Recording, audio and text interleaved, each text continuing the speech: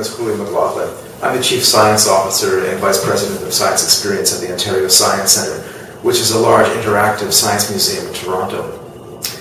So my job is taking care of everything you see, all the exhibits and displays and programs and activities, the large gifted staff that does that.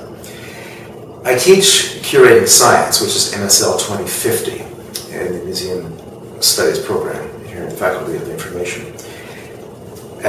What this course covers is the concept of science, or the ways in which scientists think. Now, if you think about museums, a large number of them cover scientific disciplines.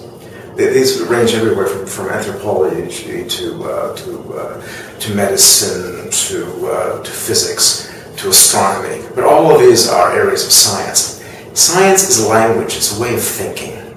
It emphasizes critical thought and analysis. Everybody would benefit from thinking in ways a scientist has to with regard to any subject area. And in fact, scientific thinking is not that different from other subject areas, but people are often afraid of it. So this course introduces science and introduces scientific thinking to everybody. It's completely open and very relaxed, and people really enjoy having that kind of dialogue and having that experience. But as well, people with a scientific background will appreciate the fact that we don't often have a chance to look at the philosophy behind science itself, and we don't often have a chance to look at the ways in which scientists think and examine science from a different perspective.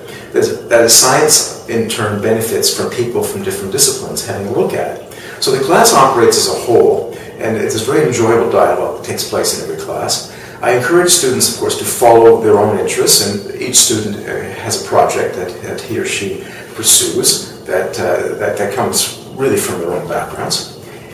We also encourage people finding contacts. These are contacts in different areas of their backgrounds, and they find ways to incorporate these resources into the project that they develop over the period of the course. I think you'll find that it's one of the more relaxed and very enjoyable courses you could consider taking. The key that I emphasize is that if you're not having a good time, then something is wrong. You have to understand that museums, of course, are created these days, of course, for people to come for a wonderful day, a wonderful experience. And that feeling is engendered in this course. I really welcome anybody who comes. Wide open for discussion. If you want to contact me, please feel free to do so. Look forward to meeting you. Thank you.